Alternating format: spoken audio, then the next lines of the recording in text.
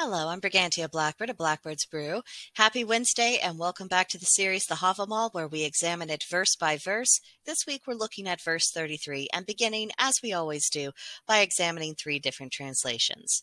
First translation reads, "To his friend a man should bear him as friend, to him and a friend of his, but let him beware that he be not the friend of a foe." Olive Gray. Second translation, "To his friend a man should be a friend, to him and to his friend, but of his foe no man shall a friend of the friend's foe be." Vikingerg.org.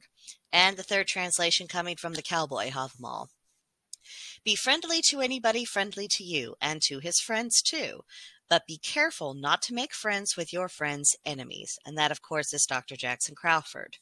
So this verse is quite straightforward, and I don't want to belabor the point too much. It's essentially about navigating how to expand your own social circle in a community and being able to tell friend from foe.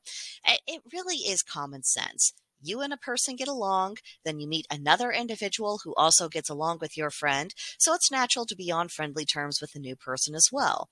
Now, it's not necessarily going to be the case that you have the same degree of closeness, but it is about forming an acquaintance on mutually good terms with both parties trusting in the honor and judgment of their mutual friend. And so the circle expands, and people have more relationships that creates community and a sense of belonging. All very good things, all things that we could use more of in our modern lives. Now, let's talk briefly about the part that may be difficult for some, mostly because we have that crowd of people in society who are forever bewailing the idea of judgment and forbid it in any context for any reason because feelings. And they have really done their best to beat the idea of judgment out of the rest of us, or at the very least to nag it out of the rest of us. But clearly that system of never judging anyone doesn't seem to be working, because in case you hadn't notice, when society abandons any kind of standards and when individuals also abandon standards, everything tends to fall apart. Food for thought.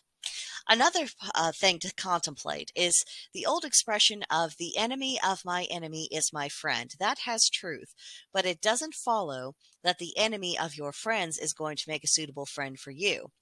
There's a reason why it does call the person's loyalties into question when they engage in this behavior. Now, I think there is some wiggle room with this. I think there is a balance to be struck because there are just some personalities. There's nothing really wrong with either person, but they just don't click and they don't mix well. And it doesn't mean that either person is dishonest or dishonorable or has ill intention. It just means that they don't have any connection apart from possibly a mutual friend. But if we have someone uh, who who does actually have bad intentions, then it makes for a very different situation.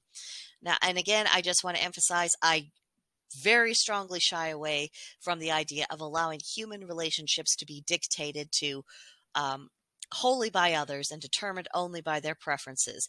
But at the same time, if you're friends with someone and you know they're a decent person and they have good sense, and then you come to realize that they actually have a legitimate enemy, there's probably a good reason for that antagonism between them.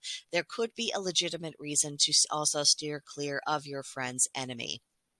Now, apart from the whole "we must never judge anyone" crowd, which I've already explained my objections to that, there are other people who seem to have this absolute fetish of collecting friends or so-called friends who are highly antagonistic towards each other, or with people with whom they have absolutely nothing in common, not even common values, and then they pat themselves on the back for how open-minded and enlightened they are.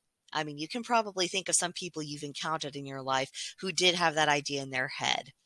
But I would ask the question, are the people who do this, are they actually forming their own independent judgments of one individual at a time? Or is this just about trying to draw attention to themselves, maybe even being a passive-aggressive attempt at a power play?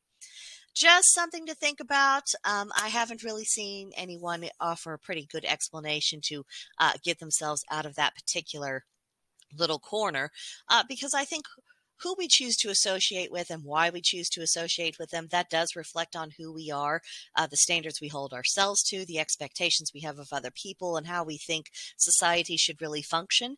So if people are flocking around with the people who have bad morals, or who don't care about themselves, they don't care about their families, or they're lazy, or they're dishonest, or they do all of these things, there is reason for pause. So, just a few things to contemplate. Hopefully I haven't put you off too badly. That'll do it for this particular video. Leave your own thoughts on this subject in the comments section below, or come see me and the rest of the group on Gilded. There's a link to join Blackbird's Brew. That's the name of our server in the description box. Click it. It'll take you to us, and we can have a more involved conversation there. So I hope you'll decide to visit us soon, and I will see you in the next video. Bye.